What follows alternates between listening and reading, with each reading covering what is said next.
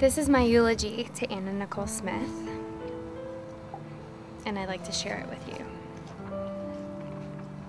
An ode to Anna Nicole. Loneliness was tough, the toughest role you ever played. Hollywood created a superstar, and pain was the price you paid. Even when you died, oh, the press still hounded you. All the papers had to say was that Anna Nicole was found in the nude.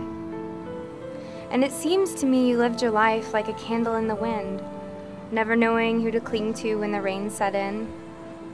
And I would have liked to known you, but I was just a kid. Your candle burned out long before your legend ever did. From the day Anna Nicole arrived on the planet, and blinking stepped into the sun, there's more to see than can ever be seen, more to do than can ever be done. There's far too much to take in here, more to find than can ever be found. It's the circle of life, and it moves us all through despair and hope.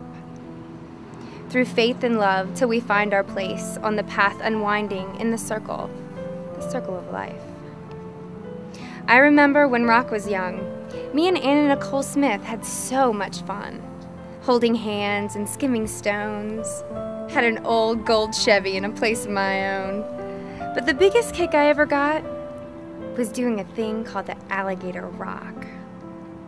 While Howard K. Stern was rocking around the clock, we were hopping and bopping to the alligator rock. Those were really good days, really special times, and I just wanted to write that for Anna Nicole. May she rest in peace. So I'm gonna light this in memory of Anna.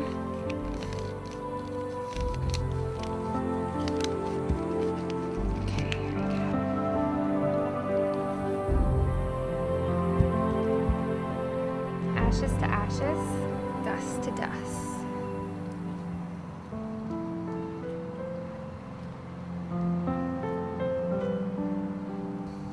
We'll always remember you, Anna Nicole.